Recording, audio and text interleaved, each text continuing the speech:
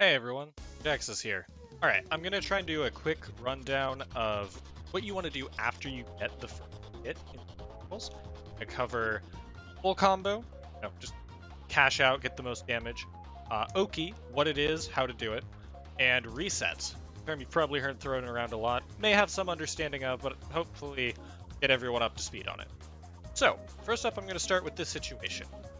Pretend that this peacock is not just a training dummy, but is instead an opponent who is slinging projectiles at me all day long.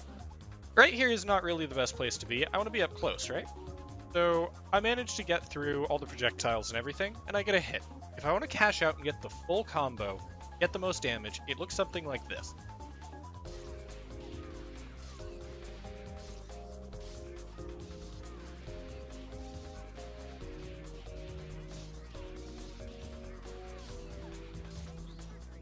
Okay, so as you can see, this will do right about half health. Not too bad for one bar. However, there's two main problems with it. One we'll get to at the end of the video, but the second one that is more important is look at where we are. This is not where I, as Valentine, want to be. Peacock is now at full screen, exactly where she wants to be, at half health, but hey, she's got control of the neutral, she can control the flow of the match, all that good stuff. It is now my problem to get back in. I don't really want that. So that's, main downside of going for full damage is most of the time you give up good positioning to get that full damage. Not the case for all characters. For a lot of characters and in a lot of other games, that is just more or less a... So what is Oki? The other thing I mentioned. Alright, so Oki, or Okizeme, however you say it, is a Japanese term for wake-up game. Basically, you knock the opponent down. You gotta stand up, right? As they stand up, they are vulnerable the same frame they can move. If you put a hitbox on them, and they do something that is not block or be invincible, they lose. Attacks have startup, jumps have startup, backdashes in this game are not invincible, same with running forward, stuff like that. So, better block, you better be invincible. Okay, I'm now going to demo the Valentine version of an Oki Ender combo. It's going to look the same as that last combo, but instead of doing heavy bypass at the end into super, I'm going to do the medium bypass, which will whiff. Why?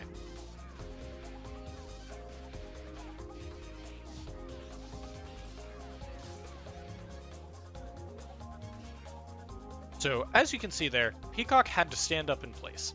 This is an Oki setup, specifically because it is a hard knockdown, meaning that they cannot tech a direction. I'll get into that in a sec. But as you saw, I knocked Peacock down, and then I stuck a button on her as she stood up. In this case, it was crouching light kick. A couple advantages to Oki. One, as you can see here, my positioning is way better. I don't have to get in. She is in fact in the corner. So she has way less options, and I have time to set up after I knock her down. That's the other really important. With that, you can do a couple things. One, run mix-up. So I can knock her down and go directly into a low like you saw earlier, or I can knock her down and go for an overhead. I can knock her down and go for a throw. There's all sorts of things you can do here, specifically because you have the time to set up, right? And Peacock is just forced to stand up right where she is and deal with whatever you're doing. Of course, again, as I said earlier, she does have another option, which is be invincible. Peacock does have a reversal, many other characters in the game do, so if you always just stick a hitbox on top of them, then sometimes you'll just, lose. Wake up supers are generally invincible. Wake up DPs, those are all reversals, means they are invincible until they are active. So if you do a move and they use the reversal, they will be invincible through your move and then hit you, and then your move goes away, and then it doesn't hit them on the recovery. Watch out for reversals. Really core concept of fighting games though, as you give your opponent an option, in this case do reversal, you are taking away others. In this case, things that aren't block or be invincible. As you shift that around, you're like, okay, this time I'm going to run up and block. Now, reversal is a bad option, and doing something that is not block or reversal specifically is the correct one. So shifting back and forth between those or around a set cycle is really important being good at fighting games.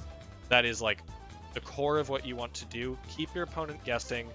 Never let them get comfortable with how safe an option is. Okay, so there was one more thing that I talked about there though. There's the full combo, Oki or Okizeme, and finally there are resets. Resets are the core of Skullgirl. An Oki setup is dropping a combo or ending a combo early, to get better positioning. Resets are taking that concept and just moving it even further back in the combo to get even better positioning. For Oki, you knock them down, they know when they're going to stand up, they know what options they have, and they know like roughly where on the screen they're going. They also have time as they're getting comboed and then standing back up to think about what you've done in the past and kind of formulate a plan for what they're going to do on Wake Up. Resets come way faster, can be in several locations, and the available options are constantly shifting. So what is a reset? Something I'm going to be able to show easier than tell. So I am going to show you a very common reset point as Valentine. Okay, so I'm going to launch Peacock, 2 bypasses, and then air dash. Okay, so after that air dash, I'm going to have several options that I can go. All of them have some risk. Resets are generally riskier than Oki, though I'll talk about that in a bit. However, you have many more options, and done correctly, your opponent has less of an idea of what is safe and what is not. So I'm going to launch her, do the air dash, and I am going to show dropping the combo early, landing directly in front of her, same side, and just pressing light punch a couple times. I have to block this by holding away from where I started.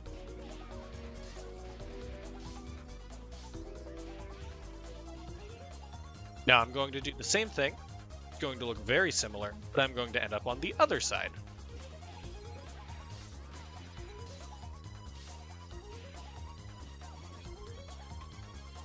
As you can see, that right there on its own is a pretty strong left-right mix-up. Especially because of the way Skullgirls work, there is no teching in the air. You just exit hit stun and are immediately vulnerable. This also lets me do things like the following. Instead of left or right, throw in a third option here, air throw.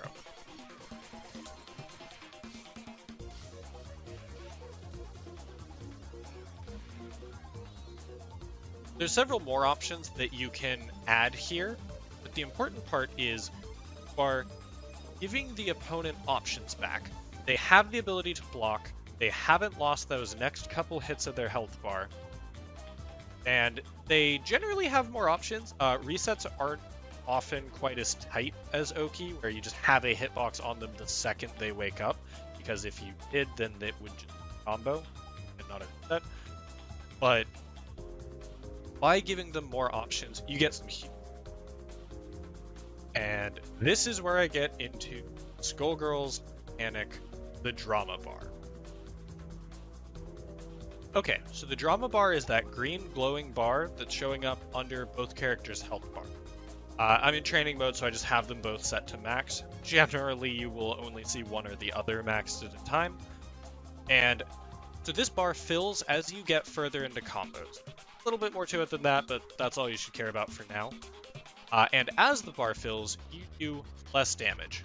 Significantly less damage. There's a demo with the drama bar full of 2 supers back to back.